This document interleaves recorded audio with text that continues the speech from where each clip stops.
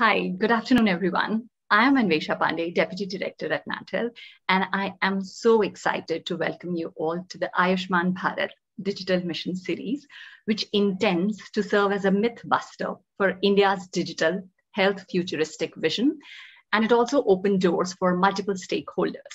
We have been running this series jointly with National Health Authority. The series targets to bring together all stakeholders, public and private, on one platform to discuss widespread adoption and implementation of the ABDM. Every week, we have an eminent speaker come on this platform and share their insights on one aspect of ABDM. Various aspects of ABDM implementation, like design, challenges, infrastructure needs, role of startups, data security, UHI, and others have been covered through string of webinars. Today we will be discussing how can integrators leverage ABDM and participate. And to discuss this topic, we have a very eminent and our much awaited speaker, Mr. Kiran Anandam Pillai, with us today. A very warm welcome to you, sir. I'll just read out your short profile. Thank Dr. you. Dr. Kiran is currently the advisor technology at the National Health Authority. He supports NHA to create digital public goods under India's two large digital health initiatives, the Ayushman Bharat Digital Mission and Ayushman Bharat, the PMJ. He is telecom engineer by training and was a founding member of On Mobile. He was a volunteer with UIDAI for the Aadhaar program and is currently a volunteer with the iSpirit Foundation, where he works on the health stack. He's the founder and CEO of iDrishti, which delivers high quality eye care from a district hospital to the village level. A very warm welcome to you, sir. And to facilitate today's discussion, we have Mr. Hardik Dedia with us today. He's the co-founder of PharmEasy. He was with Ascent Health and Wellness Solutions Private Limited, which got merged into PharmEasy. Hardik holds a bachelor's degree in electronics and telecommunication engineering and a master's in electrical and computer engineering from Carnegie Mellon University, Pennsylvania. Now I'll request Hardik, you and Dr. Kiran to please take these discussions forward. Sure. Thanks, Thank you. Glad to be here. So Hardik, you want to get started? Maybe, if you don't mind, Anvesha, so as we decided, I'll start Hardik with maybe a short presentation. Yeah. So that for our audience, we can set some background on what does it mean to integrate with the Ayushman Bharat digital mission. And then I understand that there have been a whole set of questions that have kind of been shared in advance, and maybe then we can take up those queries for the audience. Sure. Yeah, great. So this is not going to take more than 15, maybe 20 minutes at best. So hopefully we'll be able to get it. I'm not going to spend too much time. This is a series that's specific about the Ayushman Bharat Digital Mission. As most of you might know, the key idea of the mission is to create something we call as digital building blocks for healthcare. So in this presentation, I'll try to explain to you what is this concept of digital building blocks and what is it that any entity who wants to kind of integrate with these digital building blocks kind of have to do. Now, before we do that, I think it's important to understand why some of the design principles and approaches that the Ayushman Bharat Digital Mission has adopted, how it aligns with certain laws that are actually coming. So what is driving some of the thinking about health data and how exactly should India go in health data? So many of you might know that the data protection bill, was recently tabled again in Parliament. And the draft bill that you see essentially talks about a construct called a data principle and a data fiduciary. And it very much applies to healthcare. So in the context of healthcare, every health hospital which is holding any health record will become a data fiduciary under the Act, and a patient will become a data principal. And now the bill doesn't really talk about ownership of data, but it instead talks about what rights do you, Mr. Hospital or Mr. Lab provider, have to offer to a patient if you are holding the health records. And all of us in healthcare hold health records. So it's going to be very important for us to be compliant with the law. The intent is if you're using a software that is ABDM compliant, we will make sure that you're also compliant to the law. And that's at a very high level principle, the idea that we're working on. And essentially what rights and how do you offer these rights? You offer these rights to the patients through a concept that is called as consents. And these consents need to be recorded. The fact that the patient has allowed for something need to be recorded with something called a consent manager. So in our ABDM architecture, I'll talk to you about how we have something called a health information exchange and consent manager that essentially enables the collection and management of these consents. And of course, all of this is supposed to be overseen by a certain authority that's called a data protection authority, and that will all evolve as it comes. So of course, I think it will probably take about a year and a half to two before this comes into place, but many of the technology principles are being put in place now by ABDM. Now, what exactly is ABDM trying to solve for? And there are many areas in ABDM, but I'll pick on the most relevant and the simplest area to start now. See, all of us who are in healthcare, we know that much of healthcare is already going digital. It's very rare for some of you to have seen, say, a lab report, which is not a printed report, which means it was generated on the computer. It's also becoming very common for healthcare providers to share these reports, not just as a printout, but to also share it digitally. I mean, we all got a COVID test. We all probably got just an SMS. We went to some site, saw a PDF of a report from the patient or the lab's website. Now, this is great, the fact that a digital report is being shared with the patient. But to us, the issue is this report did not become part of your long-term history. It did not get added to the longitudinal record. So if you were to now try to find that COVID report for your COVID test, you may or may not be able to find it. And second, every institution is issuing a different format. So this is great, okay, for a human to read, a doctor to read, but it's not good for machines to read. So a history cannot be then used for, say, clinical analysis or a better representation and making it machine readable.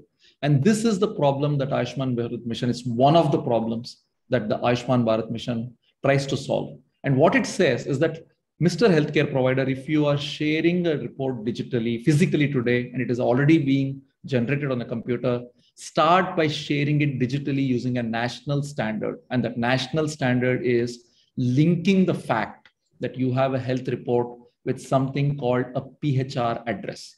And that's the first step that you have to do. And the second thing is, when you get a request for sharing of that report, you share that report in a standardized format. And we use a standard called FHIR for that standard sharing of the report. So these are the two key things as a change that is expected from the healthcare provider. Now, what kind of reports can be shared? Pretty much anything. But one of the things that we learned by looking at the West is sometimes there is too much data in health records in the West. And so we have started with what we call as a more minimal data set in India. And we have chosen 6 types of reports that are very commonly shared with patients. And those are diagnostic reports, discharge summaries, OP consultation notes, prescriptions, and immunization records. And for each of these various type of reports, there is a standardized format that has been published by ABDM and actually NRCES. NRCES is the National Resource Center for E-Health Standards. And they are the ones who have said, if you are publishing a diagnostic report in India in an FHIR format, here is what the Indian version of it looks like. And it's extended from the FHIR standards. And you can find that on the site, and I'll share some of the links maybe later, but it's on nrces.in/ndhm, and you can find those links. You'll also see them in the documentation on the ABDM sandbox as we go along. Now, in reality, what we expect to happen is that things that are already digital will start getting shared first on the network. So for example, diagnostic reports and discharge summaries are likely to be shared first, whereas things like prescriptions and OP consultation notes are likely to take a bit longer because it requires a change in behavior. Your doctors need to create an e-prescription. Now they're more used to scribbling it out on a pad and tearing it off and giving it to you. And that is going to change time. So ABDM is built to handle all of this, but there will also be a change that is expected on the health ecosystem. Now, we said you need to link your health record with an Aadhaar address. We used to call this formerly a health ID. So it's quite simple to create one. While you're on the call, you can actually try it. While we're here on the call, you can go and try to get your own Aadhaar address. It's now also issued by the Arogya Setu app. So if all of you have an Arogya Setu app, you can just launch your app and you'll see a little link there saying, create your Aadhaar address. You can do it. You can also do it without your Aadhaar by just using a name, age, gender, and a mobile. And that's the idea. So think of it like an email ID. that you create, and it looks something like Kiran M8, NDHM, or ABDM that you have on which you can collect all of your health records. Now, of course, the whole system is designed to be voluntary. That means you create an Aadhaar address only if you intend to get your health records digitally. So you don't want your health records digitally for whatever your reasons, you don't have to get an Aadhaar address. And even after you got it, you decide, hey, this is not what I want, you can actually opt out of it. And that's the idea of an Aadhaar, to make it completely user controlled. So while we are on this, if any of you are interested, you can go to healthid.abdm.gov.in or even actually aadhaar.abdm.gov.in, and you can try creating it. Like I said, Arogya Setu helps create it, Paytm helps create it, Doc Prime, Eka, several others actually are now helping create your Aadhaar address. And as you learn more, you will see that there will be a class of mobile applications that we call as PHR, or personal health record applications, that will help you create your Aadhaar and help you collect your health records from variety of health facilities. There is also this construct of an assisted registration. So health facilities also can create it, especially for the elderly in their hospitals when people coming in. Now, how are we actually looking to get India started on this construct of personal health records? And the whole idea is quite simple. You have many health facilities which are creating health records. All of these are typically done using a software. Software is usually called an EMR system, LMIS system, if it's a lab management kind of a system. What we want is that there is almost no change that is required at the hospital level too much in terms of change management, but there is a significant, not significant, but there is a change that's required in the software to make this software talk to ABDM. And one of the things that the software does is, whenever there is a new health record created, so after a software has become ABDM compliant, let's say there's a new health record created in that software either will notify ABDM that there is a new record, or it will automatically link that record to a PHR address so that it becomes part of the system. And the consumers will have a whole choice of apps. So you can then say, okay, now that my records are linked to my Aadhaar address, I'm going to use Arogya Setu app or a Paytm app or a Eka Care app or any other PHR address app to view those records. And not just view, you will now get the option to say, I can share this with my next doctor that I go to with my consent. And that's really how we are getting it going. I'm happy to share with you that a lot of players have already started, in fact, finished their integration. So you have the Coven, you have all the hospitals, public hospital software players like eHospital and eShushrut. You have private labs like SRL Diagnostics, Crilio Health, and so on, who have already finished their integration and are starting to share records on the standard format. And you have a whole bunch of others from Apollo, Medanta, Narayana, Dr. Lal, and so on, almost 600 different integrators who are also working to actually make their software ABDM compliant. So we expect that in the March-April timeframe, that a lot of organizations which are creating health records digitally are going to be able to start sharing on the ABDM network, linking it with PHR addresses and sharing their health records on the ABDM network in the next couple of months.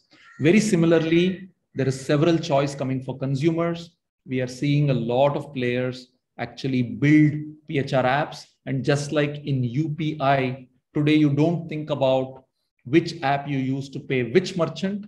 In the future, you will be able to choose any consumer app that you want, and you will be able to actually collect your health records from any health facility that's participating in ABDM. And that's the vision. And I think you will all start seeing this touch our lives in the next few months as we kind of go forward. Now that we have understood the concept, let's get a little more into the tech to understand how does it actually work under the hood. So where are these records? Who's holding them? And what are these building blocks? Now, if you actually look at any hospital and software, we said that there is a software there that we called as a HMIS or LMIS system. In the ABDM architecture, the record is either held at that facility or it is held by the user in their PHR app. There is no other place where it is held. So there is no copy with the government. There is no data flow that goes through any of the ABDM building blocks. The links themselves, the PHR address and the links to where the records are, is held by a building block that we call as a health information exchange and consent manager. So typically when you use a PHR app, to create a PHR address, you're actually creating an account on the Health Information Exchange and Consent Manager. And then when you say, I'm willing to share these records with somebody, you're actually leaving information behind at the HIECM that you are making this change. And you are also have the ability now to say, hey, I've changed my mind, I want to revoke it. So you can actually take back your consent and so on. So a whole bunch of capabilities is enabled. So if you go look at a PHR address, all you see is a bunch of links. There's almost no information on what is the health data. So we call the Health Information Exchange and Consent Manager as data blind. That is, it doesn't know what is the health data, and that is by design. So wanted to reiterate, and this is very important, there is no central repository where all your health data is going. For us to create this PHR, this is called a federated architecture.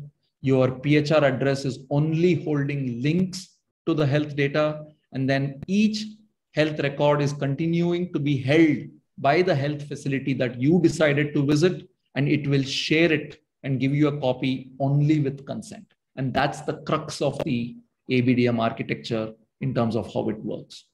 Now, we have certain terminologies that we use, but any hospital that's willing to kind of share a health record, we call as a health information provider. And typically the software that's ABDM compliant that actually enables this hospital or clinic to do it is called a health repository provider, since it holds those health records. Now, it's important to note that players like, for example, there's a company that I showed you called Krillio Health. They have a hosted software in the cloud, and they have almost 1,200 plus labs that actually use the hosted software. So from ABDM perspective, we expect only Krillio Health to do the integration. And the best analogy for this is, I would say, to look at what I learned from somebody else is to say, look at BS3 as a standard. We want you as consumers or as hospitals and as clinicians or doctors to buy ABDM compliant software, to know about ABDM and the benefits it does, but not really have to get into the details. You know, we don't want you to know what does it take to build a BS3 car, compliant car, or a BS4 compliant car. And that is really to be left to the vendors who make the software that actually you are buying. And that's really the idea. So ABDM is really about trying to get anybody who makes software for either hospitals or clinics on one side or for consumers on the other side. Those are the ones who really need to understand the API level of detail. For the rest, we are really looking for them to participate and get the benefits. So similarly, anybody on the right side, we call as a health information user who wants to access a health record. And that can be your doctor, it can be an insurance company, it can just be even your PHR app. And so any whole host of use cases.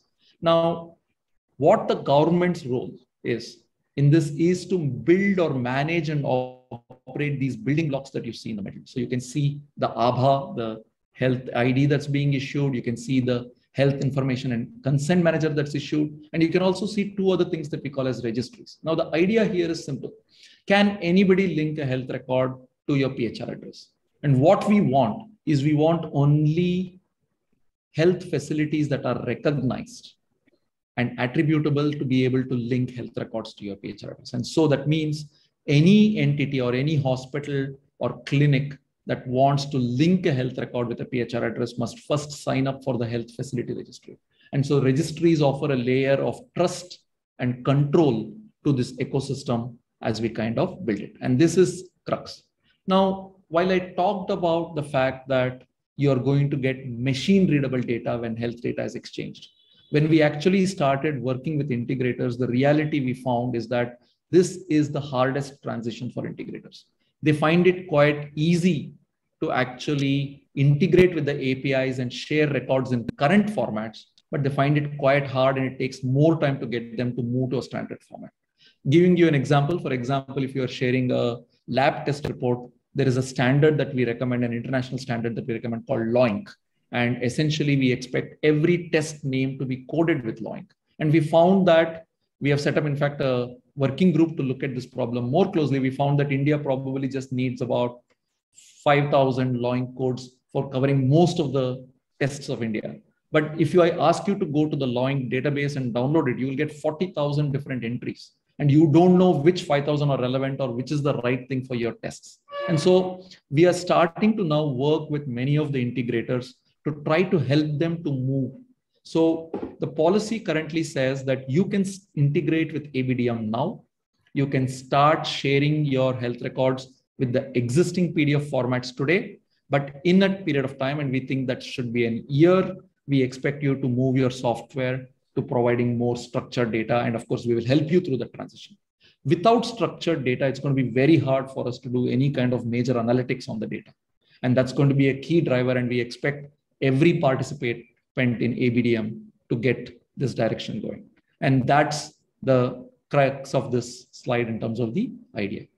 Now, once we start seeing a flow of structured data, that's when many of the long-term benefits, I spoke so far about only personal health data movement, but ABDM architecture is also designed for aggregated data and anonymized data. You could have seen in the COVID pandemic that since there is no way for the government to really track every COVID test, the only way it could do it was to create a new software and get regulations passed to make sure that every lab, public or private, was actually recording a COVID test. And without that data, we couldn't have really managed the pandemic. Now we managed to do a point solution for one disease. ABDM is really trying to give an architecture that's across the health ecosystem for a similar set of problems, which actually come for many, many things. It's there for vector-borne diseases. You can think of it for a lot of different scenarios in healthcare. Now, apart from health data, the other area that ABDM is working on, and I'll not be brief because just yesterday there was a session on this with the Nat Health guys, is we are working on a layer that actually provides interoperability for health services. For those of you who did not attend, the simplest way to understand this is imagine the fact that a doctor can use any software of their choice. Today, if you want to get a great teleconsultation experience, you need both the patient and the doctor to use the same software or the same platform. The idea with UHI is the doctor can use any software of their choice. They can set their price, they can say when they're available, and they can actually deal and do a teleconsultation with a patient who's using any other software of their choice in a completely interoperable fashion. So these are what we call as the layers. It's a slide which has many building blocks, but just to share, ABDM is working on 3 big areas. We spoke about 2 of them already. At the bottom, you have the health data exchange layer that's looking at how do you enable a nation to have an interoperable exchange of health data in a way that is compliant to the upcoming laws. And 2, we are also working on how to make that happen between payers and providers, especially in the case of health insurance. And similarly, we are looking at how do you enable an interoperable ecosystem for health services or digital health services through the UHI layer. Now, a lot of people on this call and people listening in are likely to be people who are saying, okay, this sounds great. How do I actually get started? What's my first step to get this kind of going? So what we usually say is, if you're a hospital, if you're a doctor, if you're a clinic, then you have to, like I said, do very little. You need to buy an ABDM compliant software.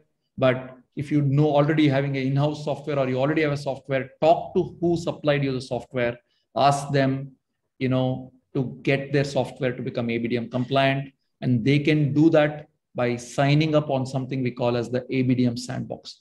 So sandbox is the place where we have all of these building blocks, the documentation that I spoke about, and where you can actually integrate and test and make sure and certify your application by saying that, hey, my software is now compliant to what ABDM wants. And once your software is compliant, as long as your health facilities upgrade that, your facility can become part of the ABDM ecosystem. Now, the sandbox, you can all go to the site that's called sandbox.abdm.gov.in, and you can see that there's already a large amount of interest. We have had over 1,600 applications. This is slightly dated that has come in, and there are now several people who have figured out the whole process and actually reached an exit stage where they have taken their applications into production, including Hardik's company, for example, has done this and we'll talk to Hardik, and Hardik will also share some of his experiences of how it was to be part of the ABDM sandbox and the ABDM process flow. So the way we look at this is there's going to be 3 large groups of organizations that are participating.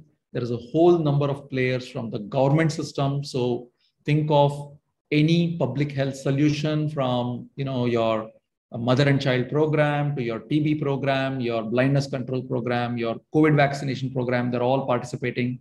Any public health hospital that's treating patients from AIMS, RML to your district hospitals are participating. So the government healthcare is going to be part of ABDM.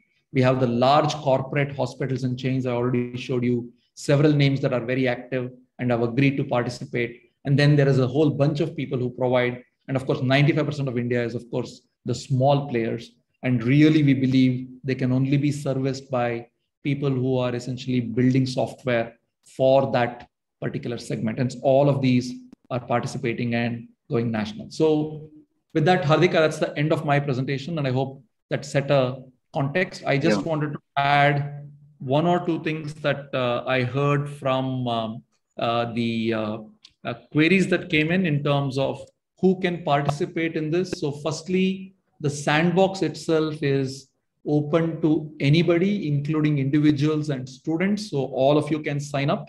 But to go live on production, you need to go through an organization. So the registered entity that can go live needs to be a legal entity, at least which is an organization. And that organization can be like a trust, it can be a society, it can be a private limited or public limited, a LLP. All of that is possible, but individuals cannot take their solutions live at this particular point in time. It's of course open to all health IT players, so anybody can join the sandbox. I think I spoke already quite a bit about the consent management which is built into this bit. There are two other things that I will just quickly talk about in terms of the process itself. So the National Health Authority is already working with the states, and there is already a funding plan to create something called state digital health missions, essentially to make sure that states also continue to take this forward, the vision from ABDM also into the states. And two, while we have a bunch of APIs, ABDM is an evolving program at this point. And as we work with integrators, there is a lot of areas. And I can tell you that in the last 6 months, I have learned a lot from the innovation that integrators have brought in. We have also helped us identify a lot of bugs, helped us to improve many things with ABDM. And so we do see that the APIs in ABDM are likely to evolve. We do them through versioning in some cases, and in some cases, we add certain additional APIs on the existing versions to support integrators. And we see that that's going to kind of continue. So with that, I think we can get started on our discussion. I hope that was useful. Sure. That was extremely, extremely useful, Kiran. I think that was a very insightful presentation. I think everyone from the audience will take away a lot of things in terms of the architecture, in terms of the vision, in terms of the current status of ABDM. And us as a team, I think we can speak about the whole integration process as well. So the first team within our ecosystem, that was DocOn. That was the first team which started the integration process with ABDM.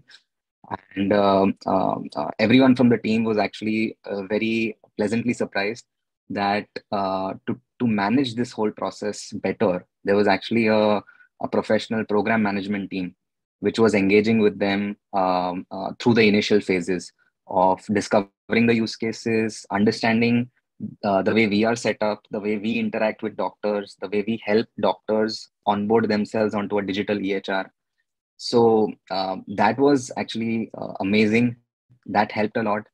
That helped improve on the initial time period where there can be a lot of friction in terms of understanding the use case and truly figuring out what are the next steps, right? So I think the program management aspect is a big hit. That helped us a lot initially. And once we got into the actual integration, I think it was barely about 4 to 6 weeks. There were some initial hiccups, but I think because we were one of the earlier ones to start adopting it, there were some changes happening. But I think we never had any situation where there were any major issues. We got through it very, very quickly, and we were able to go live with the use cases as well very quickly. And now, as we know, I think there is a good amount of developer support on the community as well. The community is also becoming more and more vibrant and thriving. So I think these all signs point towards a very good, I would say, relationship forming between integrators and ABDM. And to anyone who's listening to us, I would sincerely request that you should think about integrating with ABDM. And this whole process is very well managed by the team. It's very professionally managed, and I'm sure you'll have all the success in terms of integrating and then taking it to your stakeholders. So Hardik, I'm going to ask you a query, right? I think great. I'm happy to hear that you had a reasonably smooth process, and I know that for any early adopter, there is always this initial learning curve and difficulty that's there. But the business question for me is, why did you decide to integrate with ABDM? Thanks for sharing that it was a good process, but what was your drive for saying, I want to participate? So actually, Kiran, I mean, we are a bunch of engineers as founders, right? And the way we looked at healthcare almost about 10 years ago, when we started thinking about getting into healthcare, was that healthcare in India had very broken journeys, right? If you think of it from a patient perspective, you obviously don't have a longitudinal healthcare record. That was in 2012. It seemed like it would never happen. But even back then, your experience of going from a doctor to a diagnostics lab to a pharmacy to a hospital, you would actually enter a silo. You would have a very broken healthcare experience, and that is one thing that we've been trying to solve over the years. And we've solved it at certain levels in terms of managing availability better, managing accessibility better. But to stitch together the healthcare experience in a connected manner, you would need identity to be solved first. And that is, I think, the first thing that ABDM has solved for. And you need a national identity ID, right? You can't do it within a particular ecosystem, right? Any startup can't do it on their own, right? So I think this is the most welcome step. And that is where we felt that since we are helping doctors create health records, digital health records, if these digital health records are also now linked with a unique ID of a particular patient, that would start helping us build towards that journey, that eventually these patients would have a more unified healthcare journey as they move into different spheres. So that's the business use case that we had in the past as well. And actually ABDM is helping us achieve it. And we'll definitely be looking at integrations at ThyroCare, which is the diagnostics entity, and at Pharmacy, where we will partake as a PHR. Sounds wonderful, Hardik. And I think I see one of the queries that has just been coming in on the chat, quite relevant. While I think you guys took about 6 weeks or so to do the integration, what my experience with various integrators in terms of how much effort it actually takes to do it is, typically I see them having to deploy. The longest phase I see is actually the understanding phase, right? So, Correct. To say that, okay, what is this entity that I have to do? How does this actually fit into my system? And that's an effort that only some of the senior architect level people at a organization can really put in. Then there is this second phase, which is prioritization. When do we do it? Do we do it now? Is this important to us? Is this important from a market perspective? So that's the second problem. But when they actually have to do it, what I typically see is typically 2 to 3 engineers and about 6 weeks of time, right? Absolutely. That's the real integration effort, so to speak. Absolutely. And I hope that helps many people understand the journey that others have gone through in this piece. Absolutely. So Kiran, I also had certain questions since we are on this forum. So one thing, anything new, right? Any new practice, any new technology, new architecture will have its own adoption curve, right? And in India, if you see, tertiary healthcare is dominated on the private sector, right? About maybe 70% of the market share is on the private side. Hospitals, doctors, OPD, IPD, everything, right? Are there any, I would say, thought process around how to incentivize these entities to onboard onto ABDM faster?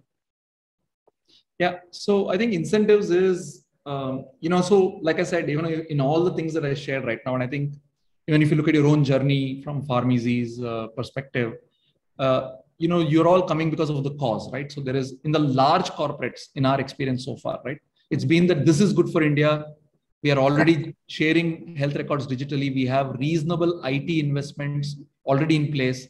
And if this is a low effort and good value to the ecosystem, let's participate, right? And that's what I am seeing today.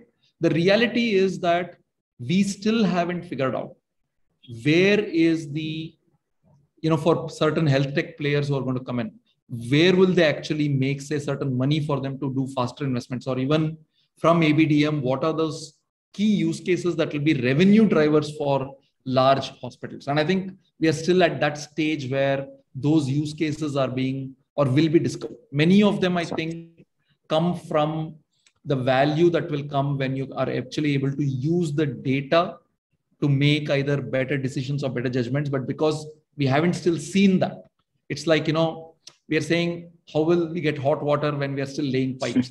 Correct. So in some sense, and will that, who will pay for the hot water sometimes? So, correct. But I think that will discover and happen. So I hope that with these initial early adopters that we are seeing, we can actually discover that journey and, we can actually make that happen. But yes, it is going to be very important, and the government and many people who are working on this are very conscious that economic models for the variety of actors who participate needs to evolve, and the incentives need to be kind of clear. Now, the other bit, as I told you, is if the data protection bill were to be passed, there would be certain amount of demand that would come simply because you need to be compliant with it, right? So as a hospital, you would get probably a 2-year time frame to become compliant with the Data Protection Act. And so having an ABDM compliant software would make sure that you are compliant. And so that's the other driver that we see, at least in the short term, outside of any financial incentives that may be. Makes sense. Yeah, compliance would, I think, be a strong push. In terms of in our customer base, what we see is there's a big segment of patients with chronic diseases, and they generally use devices day in, day out, either to monitor and measure blood pressure or glucose. Any sort of thought process around how to integrate medical devices and that stream of data into ABDM? Yes. What would be the role of that segment of industry? Yeah, no, it's a very, very good question. And I think we talked about how first thing is, of course, we want information from IoT devices and home devices to kind of become part of your record, right? Now, we talked about how the only people who can link information to your record is like a certified or a qualified provider who's in a registry. And, IoT devices are not going to make it to your registry. So in ABDM, we have essentially said that the other person who can add information to your health record is yourself. So if you have an ID, a PHR address, a registered facility can add records, or you can decide to add records. So and this is going to happen through the PHR app. So on the consumer side, anything that's going to happen is going to happen through these PHR apps. So we expect PHR apps to be able to integrate with a bunch of devices, from Fitbits to home monitoring devices, to be able to collect the data, to organize it, and then add it as part of the record, and then start sharing it with physicians when patients start visiting physicians. And that's how we expect that to happen. So we think that this is one side, and that's for IoT kind of devices. Then you have medical device manufacturers on the other side, people like, say, the GEs who make MRIs, CT scans, and so on. So we also visualize a world where today, if you see, we know that much of India is run by small doctors, right? Many of them will ask or refer you to go to a diagnostic center where you can get an MRI. And what they get back is actually still a print. But we think the full resolution MRI should be shareable back. And there should be DICOM viewers available with these doctors to be able to actually use them. And there will be a whole bunch of radiological tools that will also help them with new AI techniques that will come in, right? So, but the first step of that is to make sure that manufacturer of these large machines are also participating in ABDM and making sure that the software in which they're storing all these DICOM images also becomes shareable into this interoperable ecosystem. And so those are the two broad areas for device manufacturers. Got it. one other thing which comes into the phrase that eventually we'll have enough data to understand trends or aggregate the data and figure out things at a public health level, right? Yeah. So when do you see clinical decision support systems start, like, or where do you see that the critical period where enough data will be available longitudinally for enough patients that these sort of systems could start evolving? Yeah. See, I think clinical decision support systems usually play a role in the diagnosis process when you kind of go visit a doctor, right? And so ABDM is really not there except to say, hey, I can provide access as an input to your CDSS saying this was the patient's history and now go, right? So that kind of becomes a start point in the CDSS cycle itself. When it comes to public data, like stuff about, say, how many HbA1c tests are happening in the country, where are they happening, how many of them are outside the normal range, where are these diabetics, as an example of a kind of a data, that is going to happen much faster, I would say. And as many of the providers who are starting to join ABDM start to create structured data, you'll start to see that we are going to be able to produce those kind of aggregated, anonymized data sets that is useful to the ecosystem. So my own sense is we are still about a year to two away from that being really available at scale that will make value to the country. But the process is just starting. Sure. Kiran, that's about it from my side in terms of questions. Great. So we have a bunch of things that are coming on the chat, and I can take a few of them. So I think the first one, something that I kind of talked about. So when if you're an integrator who comes into the sandbox, and let's say you finish some of the milestones that we have set, to make it easier, we have broken up the integration into different milestones. So you can, when you get out of the sandbox after the functional testing and validation, we actually give you a little certificate which says that, hey, you are a recognized, certified entity that has kind of integrated with ABDM and completed these milestones. So that's the question to who's asking is how to become a recognized service. So start on the ABDM sandbox and go through the process that's outlined there. The second question is government looking for a digital platform to integrate industry software for data management. The answer is actually no. So what ABDM is about is a jugalbandi between what we call as public goods with private innovation. The government's role itself is going to be restricted to very, very few building blocks, which the government or in the ABDM architecture, we view as enablers or critical enablers. And in all prospects, generally the government does not want to be a supplier to anybody on the private or even on the public side. It just needs to be an enabler. And so that's really how this jugalbandi is being played out. So we expect the ecosystem to provide solutions for a variety of problems. Of course, it can leverage the capabilities that ABDM brings in terms of data sharing, interoperability, and so on. In terms of data exchange itself, there are no constraints. The question number 3 here I have is, can insurtechs and interested insurance companies set up a private data exchange using the consent architecture? So at this point, the building blocks and especially the consent manager itself is supposed to be a regulated entity. It has to have some oversight. Even in the data protection bill, there is something called the Data Protection Authority that provides an oversight. So it's unlikely that it will be really open market.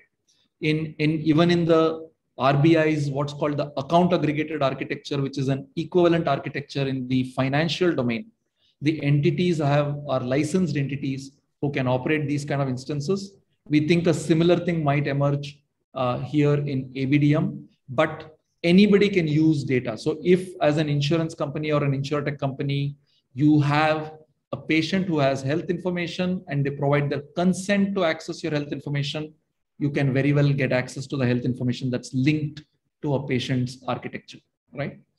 So I think we already answered the question of how long it takes and what's the real effort to integrate with ABDM.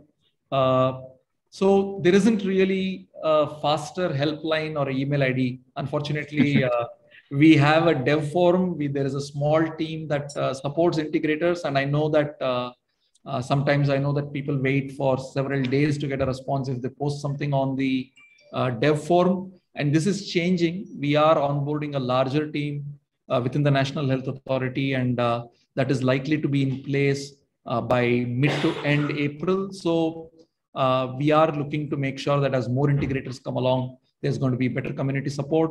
We are also bringing certain empaneled partners who can do functional testing, who will also then provide additional support to people who are trying to get ABDM compliant. So I think that's, I think you already asked the question on home monitoring devices. Yeah, I think, we covered that. We can do that. On healthcare providers getting registered, we asked them to start with what we call as our health facility registry that's available at facility.abdm.gov.in. And it's a simple form that they can go fill in to actually say that they participate in the ecosystem. Very recently, we came up with a new methodology where the software provider that you use can actually help you do the registration on your behalf. And so we hope that will make the onboarding process also kind of faster for people who are kind of coming on. I did have a couple of other questions that had come in earlier, Hardik, that I kind of skipped. Sure. And I quickly look at them. And Kiran, just one, how to create awareness of people not preferring. Okay. Yeah, Hardik, you had some question? No, I think you can go ahead. Yeah. I think there were some other questions. Yeah. Sure. I think one of the queries that I had also earlier that kind of came in was, what about preventive healthcare? And, who kind of maintains the data? So I would like to kind of just talk about the fact that, remember in the ABDM architecture that the entity that creates the health data is responsible for holding the health data. The only other copy for it in some sense is with the patient, where you're sharing that health data. And of course, the patient can share it further, which creates more copies with whoever they wish to. So that's really how the data kind of flows. So it doesn't really matter whether it is curative or preventive. We have data formats that are available for both curative and preventive. In fact, there is something called a wellness record, and you can look at the content of those wellness records as part of our standard, where many information can actually be kind of shared and held with these entities. I have a question that's coming in which says, how do we create awareness for people not preferring an ABA ID? We are facing some issues with government healthcare programs. I think this is a more tricky issue because we have always said that ABDM is a voluntary program. And it's quite important for us that the construct stays voluntary. Healthcare is and can be a very sensitive subject. There are many pieces of health information which are very sensitive. And we need to make sure that people have the choice, and that control on access, control on sharing of health data is with the person. And I can think of many things from sexual health diseases to, say, our abortion status to mental health. There are a lot of different types of health data where users are going to be highly sensitive, and we cannot force people to essentially say, hey, you must have this, you must create a longitudinal record, you must have all records, and so on. So, and this is an evolving topic for India, folks. And we have at this point, as per the data protection bill, also leaned on the side of the individual and empowering individuals and enabling them to have control as the core principles behind how ABDM is progressing. And I think with that, we have kind of addressed many of the queries I think that have come in this one. Anvesha, anything else that you would like to do in this session today? No, that's great. I was thoroughly enjoying it. And I just hope that the session continues. I know we have, if there are any more questions, we'll be happy to take them. But, otherwise also, Kiran, would you like to say something else to our audience who have joined? Other than, I know you've covered a lot of aspects of it. There's a lot of ground. And for someone who's new, Anvesha, sometimes, what we share in about 40 minutes is really quite a bit. And I know that there is a lot of digging that they have to do. Firstly, to some extent, if there are many integrators here, I would also like to say that we know at NHA that some of our documentation and other areas can improve. And it's a good thing, because if we recognize it, that you can also bet that we are working on it. So my own hope, and if you look at other journeys, and I take the journey of UPI. UPI, the specification actually for the financial sector came out in 2015. The first set of people, integrators, the early adopters, did it in 2016. And I can tell you that in 2016, very few got the experience right, the consumer experience right? It took until 2017 before we saw some great experiences. It took some demonetization to accelerate the curve and really get UPI going. But today, UPI is seen as a globally a very, very successful thing that was built on the same constructs and principles that ABDM is taking. The whole idea of public goods, private innovators, market ecosystem players coming together to make a big difference for the country. And I think, just to tell you, when you think of people who had cards, like, before the digital thing used to be a card, right? You need to have a debit card or a credit card. There were about 1 million merchants who used to accept credit card or debit cards. There are more than 10 million merchants who accept UPI. So in some sense, it's not that merchants weren't there. There were enough merchants, but people willing to now take it to that large level. And that's the reason why the transaction volumes and everything is high. So UPI was in many ways democratized this access to financial services. There is a similar hope that ABDM, we are at the start of that journey. We are about, August 2020 is the announcement. The first set of people and the APIs is 2021. I'm saying, that in March, April, you'll actually see the first thing touch a large number of people. So we are in the early phases of the journey. My thing is, I know that when I deal with integrators, I find what I call as the excited early adopters, the people who are, waiting on the wall, and the skeptics. So all of them, my only thing is what we are working on is for the better of the nation. And I think as long as we all accept that this is really good for every one of us for the long term. And those on the wall, I would like you to kind of jump in and start getting in. And those who are skeptic, you can keep watching a bit more, but at some point, I hope you'll be converts. But that's really, where I am. So, I see one more question has just floated in, but before you answer that question, I want to ask one question because, I want to utilize this platform. I'm sure there would be many other countries who would have adopted something like ABDM. And, is there a particular model in which we are related to, or we are actually trying to copy? And which country do you think has the robust mechanism for the ABDM sort of thing? Yeah, see, I think we are very behind on health data. Yeah. So that's the reality. Okay. Much of the Western world, if any of you have worked in the Western world, you will know that they're actually very data rich already. The key difference there is that the drive to become data rich was really driven by payers. So, if you go to the US market, it's the insurers who said, hey, unless I see this data, I'm not paying. So that was the great motivator for that market, to the point where there is too much data. I have an emergency emergency surgeon who works in Harvard, out of Harvard there. And he tells me when the patient comes in, trying to figure out what I want from that ton of data that may be lying around for that patient is actually the pain. So, they have kind of overreached on that. That's one part. The second thing is you will see that your health data moves around between providers without your knowledge or your consent. It's a private relationship that occurs in many of these markets between providers in terms of the health data movement, right? We think that both of those models are not the best for India, right? It's not. See, NHS, some other countries like socialist countries like the UK or many of Europe, it's public provider systems that drive it, because 90% of care is provided by public providers. So it's like, it's a big government IT system that's bringing the data. India cannot copy either of these two models. We do not have the peer power of pressure. We do not have the public provider of domination, right? So India, in some sense, is its own unique thing. And we need to kind of evolve. And I believe that what journey and the choices that we have made so far in ABDM are best aligned for our market and our society and our social interests. And that's really where I would kind of leave it. I wish there was a country that was easy that we could copy and replicate, but there is not. Okay. So for patients, I think the last question. Yeah. So I think it's an interesting question. Yes. At this point, we have made it voluntary for everyone. It's not just voluntary. ABDM is not just voluntary for patients. It's also voluntary for providers. Now, it's a question that's a good question to ask. Like I said, at some point, if the data protection bill comes in, it is likely that providers will adopt because they have to be compliant.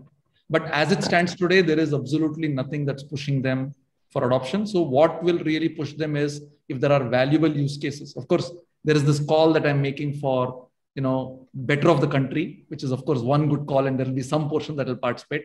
But really, I'm hoping that the ecosystem will discover which business cases have value as to why providers should participate. And I think that will emerge, and that will also trigger higher participation from the provider ecosystem. Thank you. I think this has been a wonderful, wonderful session. And Kiran, I always enjoy listening to you. And Hardik, thank you so much for coming in this platform.